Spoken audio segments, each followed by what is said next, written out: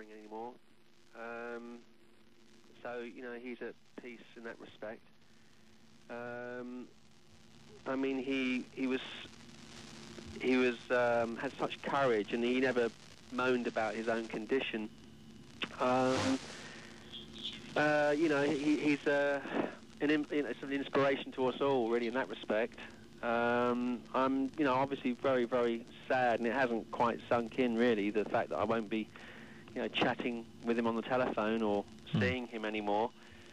But, you know, his spirit is eternal, and that's the main thing, you know. You were gigging with him up until only a few weeks ago, weren't you? Yes, you know, our last gig was Sunday night at the London Palladium. And it was amazing. I mean, the last gig we did was absolutely incredible, and he said that he'd never, ever felt such a response from the audience. And they truly, you know, they were just gave him a lot of support.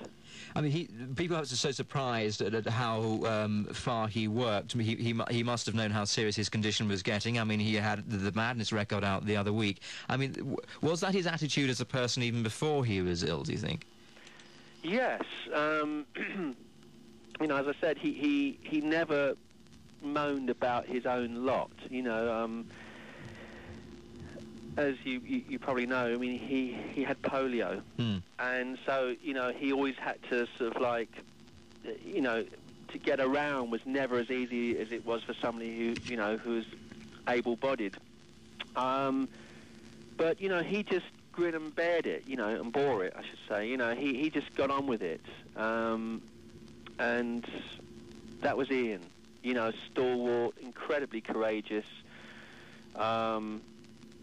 You know, and he was one of the lads. You know? Did he sort of appreciate who he was and what he'd achieved? I mean, he used to come into stations like this, and we'd bow and scrape at his feet because he was a hero to all of us. Yeah. Do you think he ever felt himself as a bit of a hero? No, I don't think so. He never came across like that. He had an immense humility, and I think that's why he was so, you know, why he sort of grew so much and had so much to say, because, you know, he was interested in everything. He had a photographic memory.